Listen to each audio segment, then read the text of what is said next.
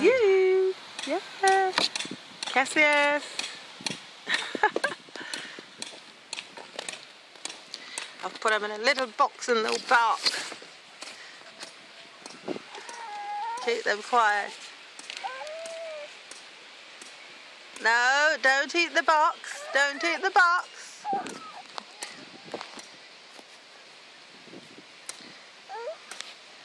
They look adorable. Yeah. They've obviously grown a lot since then.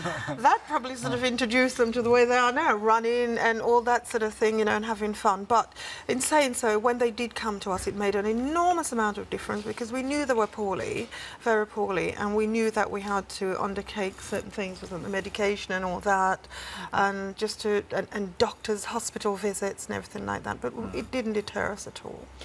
How did the situation change? In that obviously they were there as being fostered, and then you found yourselves able to adopt them. That changed everything, didn't it? The local authority made it known to us that the long-term plan for the children was for them to be adopted and not for them to stay in fostering. And then at that point, by that time, we'd more or less decided that we couldn't let them go because we kind of bonded with them. And so we spoke to the social workers and said that we would like to be considered as adoptive parents, and they were quite happy to let that go forward. But I think, you know, I mean, Joe, there were so many rigorous tests and things that we had to go through. I like the medical, and then things like social workers that was calling ad hoc. I know people say things about social workers, but, you know, they have a job to do, and they were absolutely brilliant, you know, with us. And it didn't matter whatever time they called to check that, make sure we were doing things right. If you're not sort of up to speed about recording daily things, you have to do all of that as well to make sure that things is good.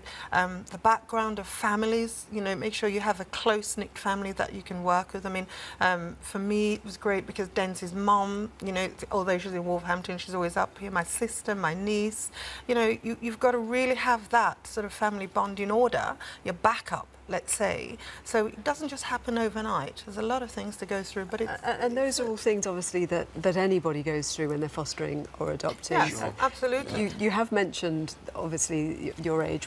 Did you ever feel that that was a factor? Was that a concern ever? I thought Not for about you, it, but I mean for the social workers who were looking. I think at first they thought, oh, you know, is this going to be a problem?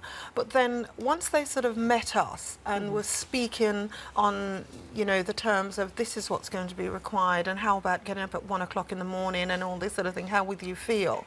And, you know, they looked at us and saw that we were out with the kids a lot because they mentioned things like the kids needs to go out actively nearly every day or see this and see that. But I don't think it became